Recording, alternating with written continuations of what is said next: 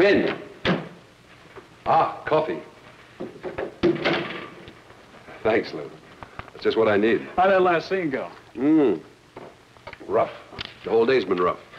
You know, I sometimes think I'd have been better off if I stayed on as an acrobat. Well, you got 2 days off anyway.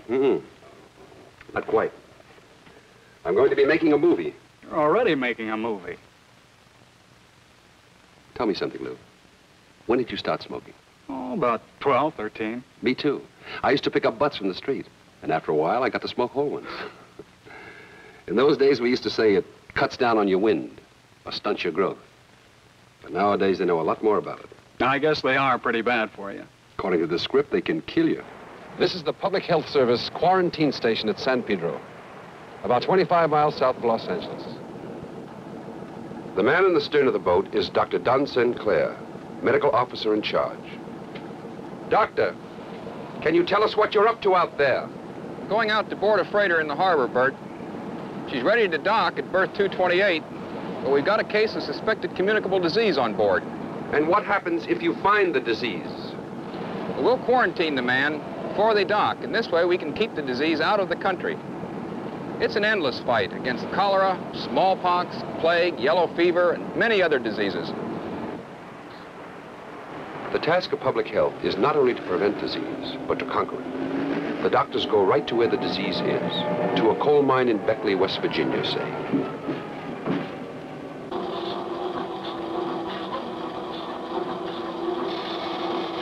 This test is being run at the Beckley Appalachian Hospital by Dr. Donald Rasmussen. Mr. Simpson is a coal miner, Burt. We're measuring his heart and lung activity while he's exercising. This is part of a study of lung disease in coal miners. We're finding out how working in a mine affects a man's lungs. These people in public health are really a serious bunch. They don't monkey around. They're concerned with public health problems. And today they've got themselves a whopper. It's called smoking. Cigarette smoking. Advertising has always plugged the pleasures of smoking, but it's not much of a pleasure that'll cause several 100,000 premature deaths this year. Who says that? Not much of a pleasure when a cigarette smoker has twice the risk of a non-smoker of death from a heart attack. Now, wait a minute. Or when the risk of death from all causes is 70% higher for cigarette smokers than for non-smokers. No kidding. No kidding. It turns out that cigarette smoking is one of the great health hazards of the 20th century. Where do you get all this stuff? From him, Dr. Luther L. Terry. He was a Surgeon General in 1964 when the Public Health Service published a book that put the finger on smoking. Dr. Terry, why did you get that book out? I didn't get it out myself, Burt. We printed it and we endorse it. But it's the work of hundreds of health people all across the world. Let me show you the book. Smoking and Health. Report of the Advisory Committee to the Surgeon General of the Public Health Service. It's written in a flat federal way, but still it's quite a shock to read. The public health people thought it'd be a bombshell when it came out. So did the people running all our communications. Everybody began to tell the story, and it seemed to be getting through. 15 million people tried to stop smoking. Some could, some couldn't.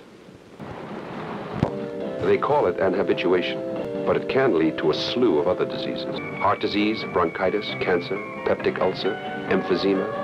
Those are the main ones. Psychologists say that people smoke for different reasons, but that most of them are really looking for some kind of gratification.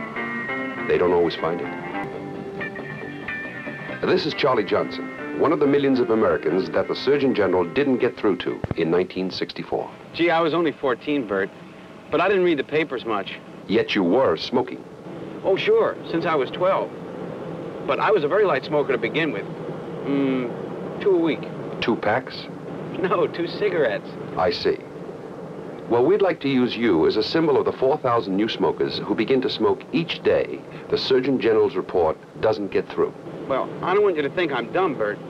I mean, I heard about the report when it first came out. But you didn't read it. No, I'm too busy with my schoolwork. Have you ever given it much thought? But I hear about a lot of things I don't give much thought to. Well, maybe when I get old and square, I'll, well, you know, get reflective. But who reflects at Louis' Drive-In? I do. Yeah, but he's not interested in you. You don't smoke. Oh, this is my friend Pete McCabe. He's a non-smoker, as they say.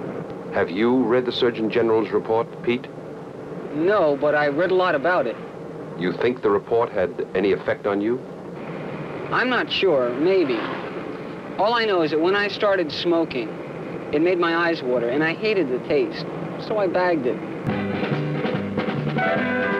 I'd like 6 Superbo burgers, 6 chocolate shakes, and 6 orders of French fries, and 6 orders of onion rings, and 6 glasses of water. Will that be all? Oh, no, that'll hold us for the first time around. Maybe we'll order something to go. In order to get the disease, you have to take up smoking. And then you have to be persuaded to kick the habit, so you won't get the disease. Hi, Burt. I'm just here with my peer group. This is Judy Wyatt. Hi. Oh, and Buddy Serkin. Hi, Burt. Hi. And this is Gene Ross. Hi, Burt. And Martha Breen. Hi. Oh, and you already met Pete McCabe. Hiya. Charlie, 2 quick questions before you're off again. Sure. Why do you smoke? Well, let me see. I'd say I smoke because all my friends smoke. You know, I like to swing with a peer group. Not all of them. Oh, most of them. More than half? Half is the national figure for high school seniors. I guess we're 2/3 then. Do you enjoy it? Oh, sure I do. Well, anyway, most of the time. Judy? It's not so much that I enjoy it, but... Well, smoking makes me feel older than I am. I don't like people thinking I'm just a little kid. Jean, how come you're not smoking? I tried it last year. Out of curiosity, I guess. But then I just quit. You read something in the paper? No, that's how it made me quit. I thought it was just a messy habit that made my room smell. The thing I don't like is everybody telling us what to do about it. Preaching. How can I preach when I don't know the answer? All I do know is that in spite of the report, half the kids in the country are smoking by the time they're 18. The other half are like Pete. Listen, don't make a hero out of me. If it didn't make my eyes water, I bet I'd smoke like a chimney. How do you know?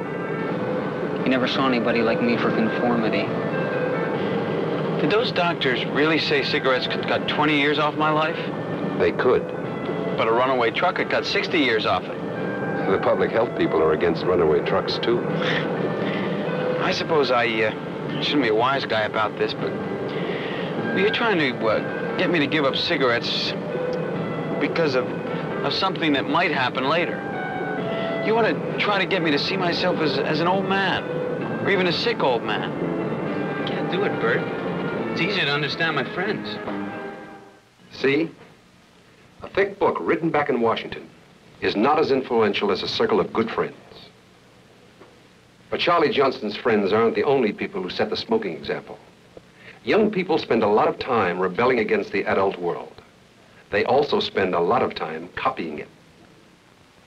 Here's Herbert Blagden, Charlie's teacher over at Fremont High. What's your impression of Charlie Johnson, Herb? Well, I'd give Charlie the highest kind of rating. He's a bright boy. Understands what he's read. He performs well here in the lab. Why do you think Charlie smokes? Well, I don't know. I haven't given it much thought, Burt. I guess he gets a little upset from time to time, and smoking calms his nerves. Lord knows that's why I do it. You notice any difference between the smokers and the non-smokers in the class? Well, kids who smoke generally are a little anxious to get out. Out of school? No, out of class, for a cigarette. And they may not always do quite as well in their work either. But not Charlie, of course. How do you handle this in your teaching? What I mean is, do you ever discuss smoking in class with them? From a scientific standpoint? Yes, we do. It's our job to warn them. Students did run an anti-smoking campaign here a couple years ago. About the time of the Surgeon General's report. Was it successful? No. Well, some of them got excited about it at the time, but it sort of died out. What about you yourself? Do you think smoking is dangerous? Yes, I do. I'm convinced it is. I'd like to stop, but every time I do, I climb the walls for a couple of weeks and then I start again.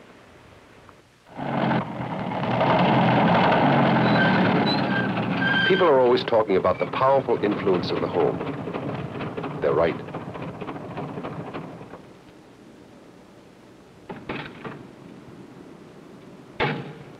Sounds mighty rough, eh? And getting rougher every day. Yeah, she's no good under 40 miles an hour. You know what's the matter? Well, Buddy took a look at it, and he says that the rings are so bad that the oil's backing up into the cylinders and fouling the plugs. Then it's not the distributor. No. No, the timing's all right. It's just the block is in bad shape. I see. And now we start negotiations for the cost of a ring job, eh? $60. Can you help me? Okay, I'll split it with you. $30 from me, 30 from you. Fair enough? Yeah, I guess so. But could you lend me the whole thing and I'll pay you back 30? How soon? Well, let's see. 4 more Saturdays at the supermarket, and I can... Why don't you give up smoking? Then you could pay me back faster. I knew that was coming. Charlie, Pete McCabe's on the phone, and Judy called about 5 minutes ago. Okay, Mom. What's the matter with your... I noticed you kid with Charlie about his smoking. Do you take it seriously yourself? Oh, indeed I do. I've read quite a bit about the danger of it. But, well, I just don't seem to be able to get through to Charlie. Why not? I don't quite understand it myself. I think I get along well with Charlie.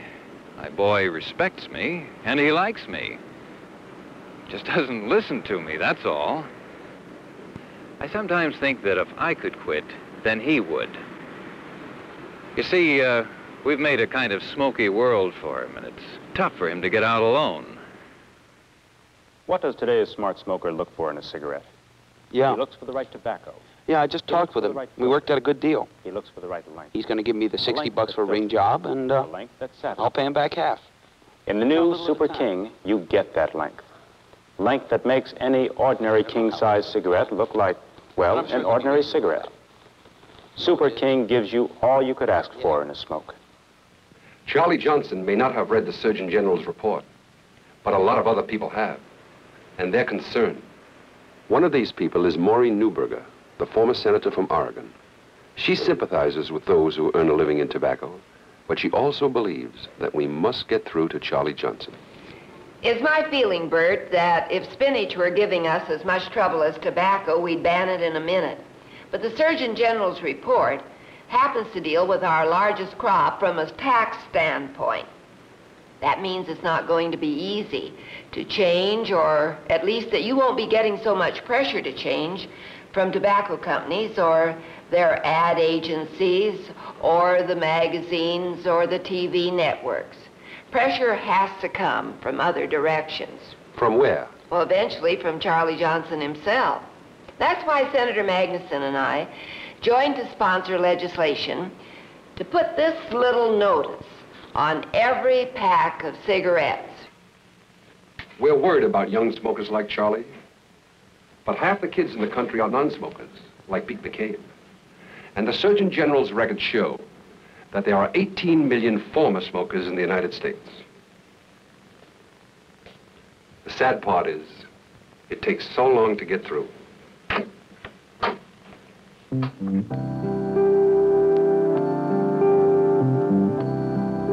And the simple fact is that a lot of people are going to be disabled before they quit. They're going to be too ill to do the things they want to do in life. And some will die. You know, Judy, I think it'd be fine if I could get on a good newspaper after I finish college. You mean around here?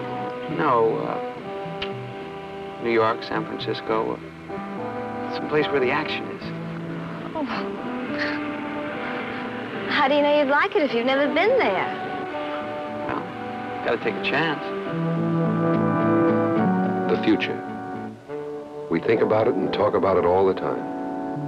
The future is always uncertain, and smoking makes it even more so.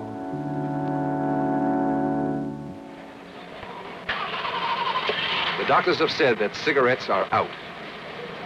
But before we can end this old habit, we have to settle some old problems. Economic, communications, social problems, and personal problems, too. But there's one thing that you can be sure The Surgeon General wasn't kidding. These public health people don't fool around.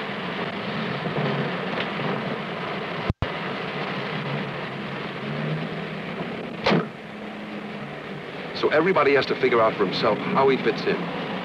But you don't have to wait for public policy on this. With smoking, you can set a policy of your own.